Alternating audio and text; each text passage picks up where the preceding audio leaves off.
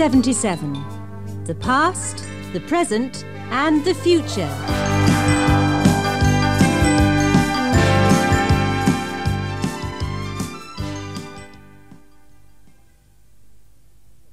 Speaking and listening.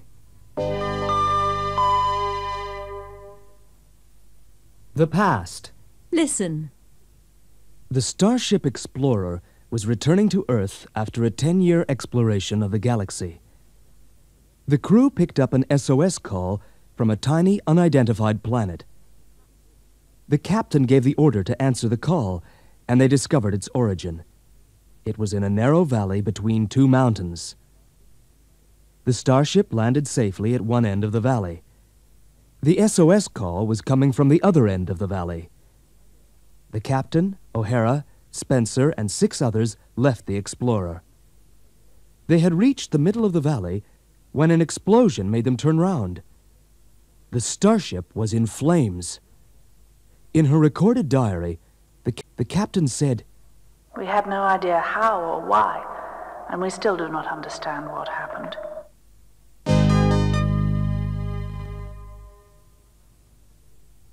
Listen. 12 days after the explosion, the captain and the 8 crew members were still alive. They had tried to return to the starship, but they had not been able to reach it. An avalanche had blocked the valley.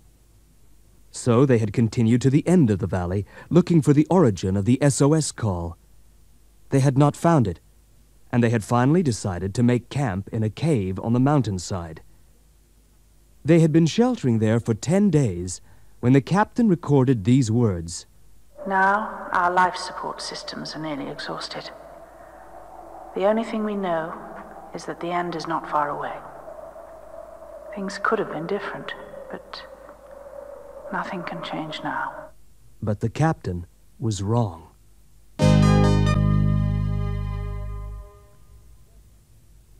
The present.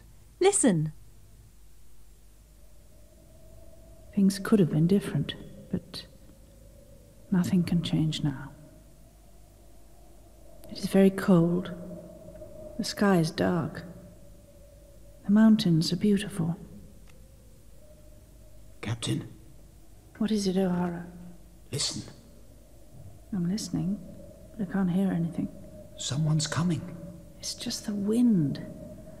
You're imagining things. You've been listening to the wind for too long. Oh, maybe you're right. But I'm sure there's someone out there. Okay, go and take a look. Spencer, go with O'Hara. Yes, Captain. Your crew still believe that help is coming. After everything that's happened on this voyage, their optimism is wonderful. Captain, I was right. It's true, Captain. What did you see? A scout car from the ship, and it's coming this way. A scout car from the Explorer? But that's impossible.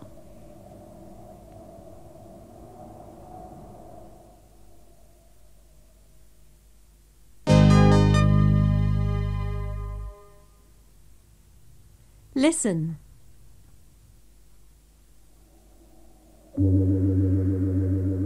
Sergeant Gonzalez! Evening, Captain. We've been looking for you for more than a week. We had to go around the mountains because of the avalanche. Are you okay? Yes, thank you, Gonzalez. Everyone here's okay. But what's been happening? We saw the Explorer in flames. Yes, Captain.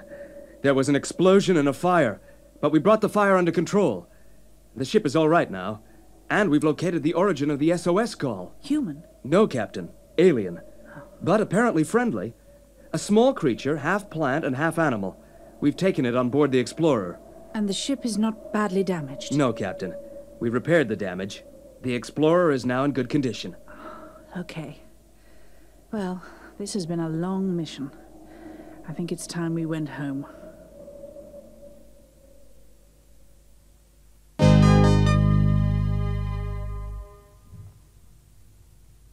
The future. Listen. What is our position, O'Hara? Sector 3, Captain. We'll be passing Jupiter in 6 hours' time. Condition of the ship, Spencer? All systems normal, Captain. Good. We'll be home soon. Captain. What is it, Gonzalez? We have a problem with the alien, Captain. It was in a storeroom on level 5, but it's escaped. And, Captain... Yes, Gonzalez? It's growing. It's already doubled its size. If it continues growing, it'll be as big as the ship in 24 hours. I see. Where are you? On level 6, Captain. I think it's here somewhere. Yes, I can hear it. It's... Gonzalez? Gonzalez! Spencer, close all doors on level 6. Yes, Captain.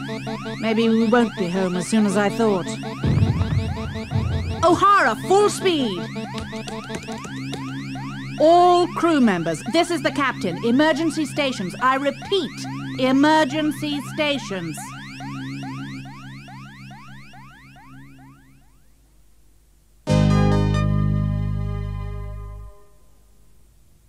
Song. SOS. The Explorer had been touring the galaxy. It had completed an important mission. It was traveling home through Sector 3. The ship was in good condition. The captain said they'd be home before long. But then, something went wrong.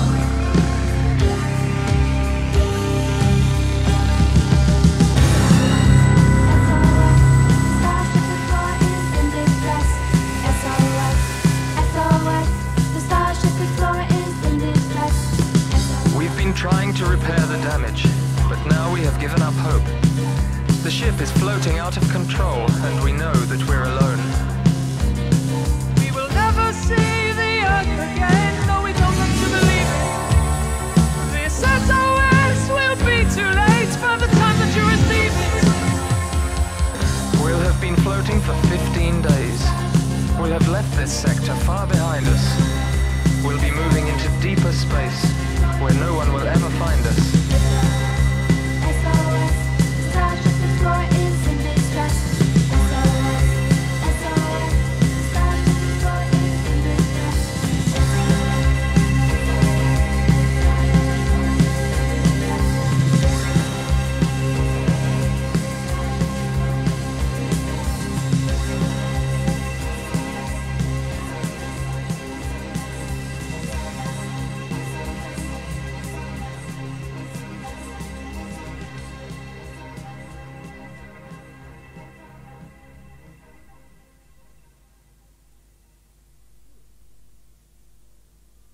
Fluency. Listen. Well, Francoise, what did you think of the Explorer story? It was quite interesting. So you didn't have any problems in understanding it? Oh, no, not really. There was one word I didn't quite understand. What was that? A scout car? Ah, I've never heard that word before. What does it mean? scout car. Well, a scout car is a kind of small car, or rather a kind of small vehicle. Not really a car. Uh-huh. A kind of small vehicle used by the crew of the starship to travel over the surface of the planet, to explore the planet. Oh, I see. Yes, that makes sense.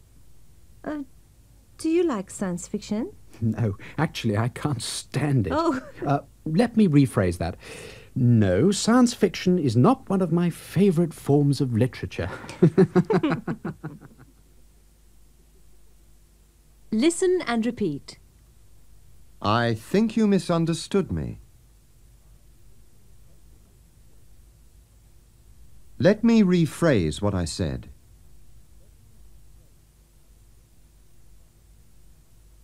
Let me put it another way. What I really meant was...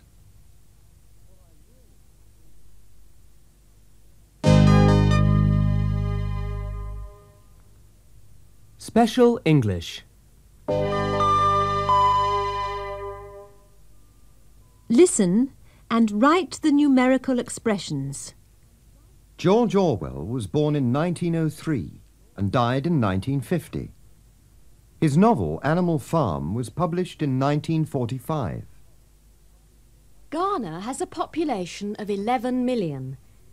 Its land area is 238,538 square kilometres.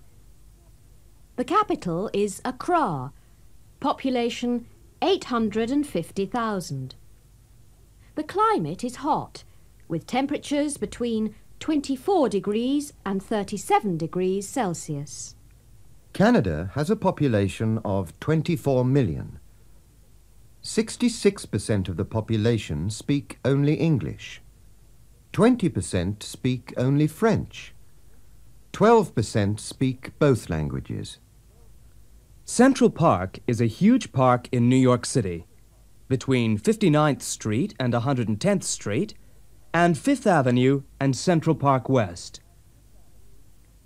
In Great Britain, the code for international telephone calls is 010. In an emergency, you dial 999. Game, set and match to Mr. McIntyre. 6-4, 6-2, 6 love.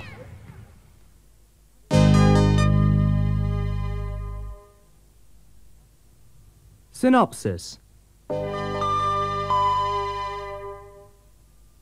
Dialogue.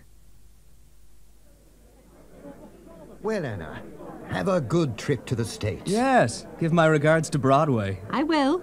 Cheers. Cheers. Cheers! You'll miss my speech. Sorry?